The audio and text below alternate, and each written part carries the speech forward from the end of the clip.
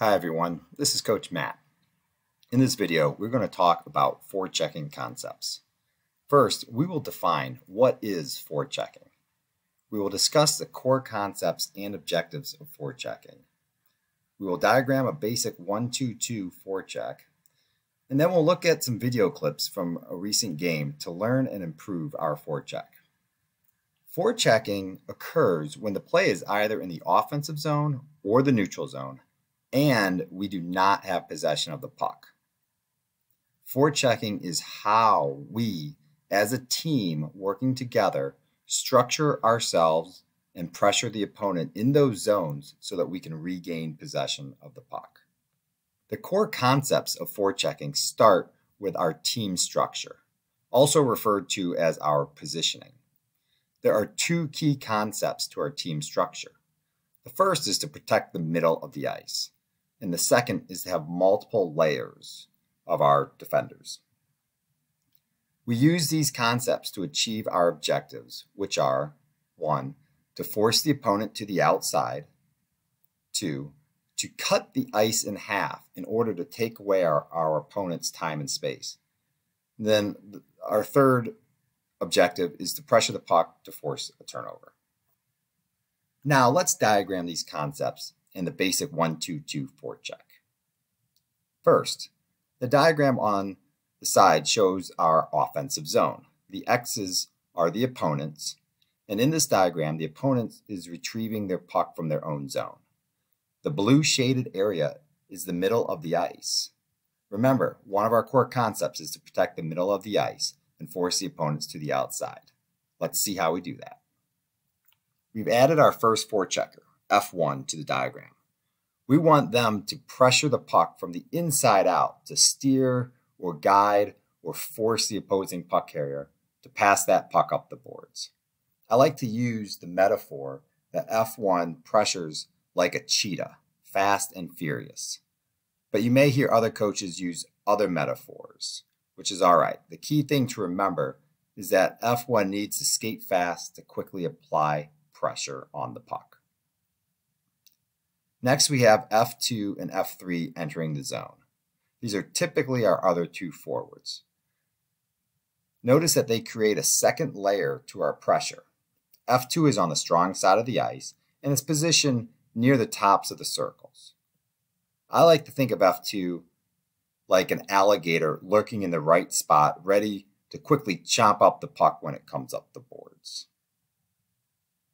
F3 is our third forechecker, and they cover the high slot.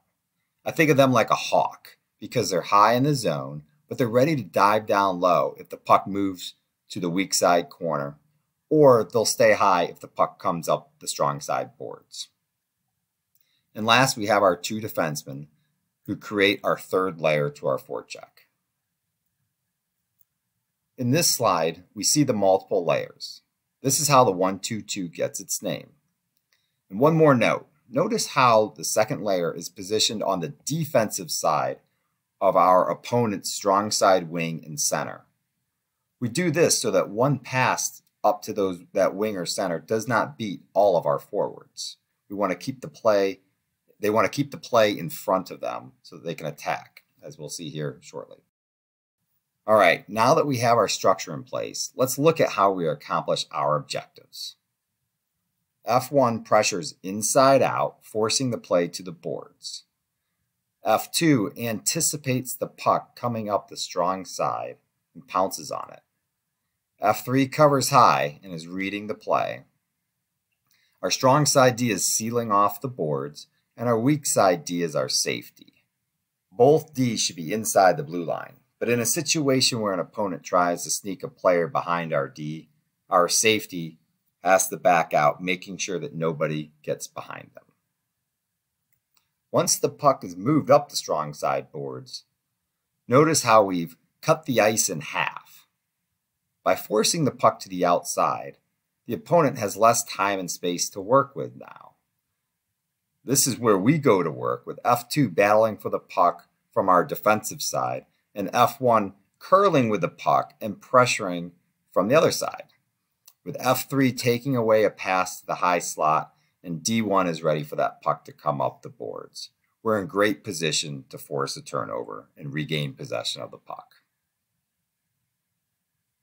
Okay, but what if the opponent tries an over breakout and passing it from one corner to the other corner, despite F1's efforts to try to force the play up the boards? Well, that's a great question, and we're going to look at what we do in that scenario. In this situation, our Hawk, F3, reads that pass to the weak side and dives down low, quickly attacking on the puck. Meanwhile, D2 reads that play and anticipates that puck going to the corner and coming up the opposite half boards, and they aggressively pinch over to cover any puck coming up those boards. Our other three players rotate over to cut the ice in half. And while our players' roles have all rotated or changed, the structure and the objectives of our forecheck have stayed the same. Now let's watch a few video clips from a recent game. And let's look to see if we have good structure and if we put ourselves in a good position to accomplish our objectives. In our first clip, we have no cheetah. This makes it easy for the opposing D to skate the puck up.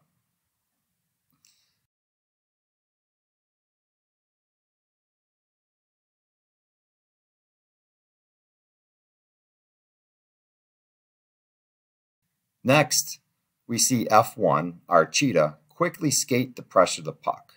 However, F2 doesn't get into position, and we don't have a second layer of our pressure on the right side of the ice, and this allows the opposing D to easily carry the puck up and break out.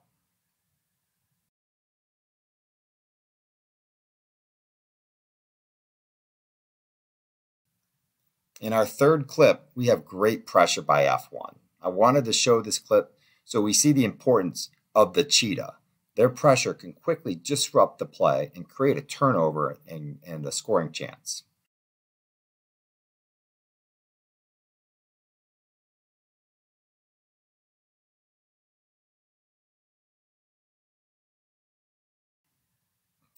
In our last clip, we have pretty good structure here.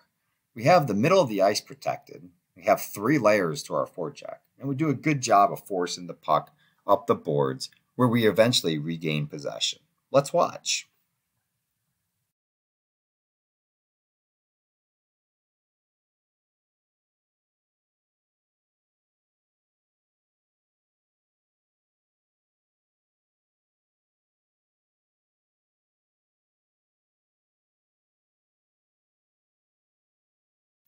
A few additional tips and notes.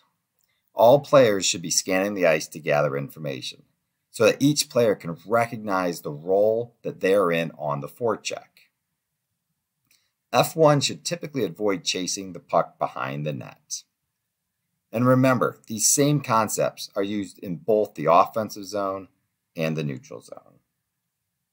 Thank you for watching. We'll see you at the rink.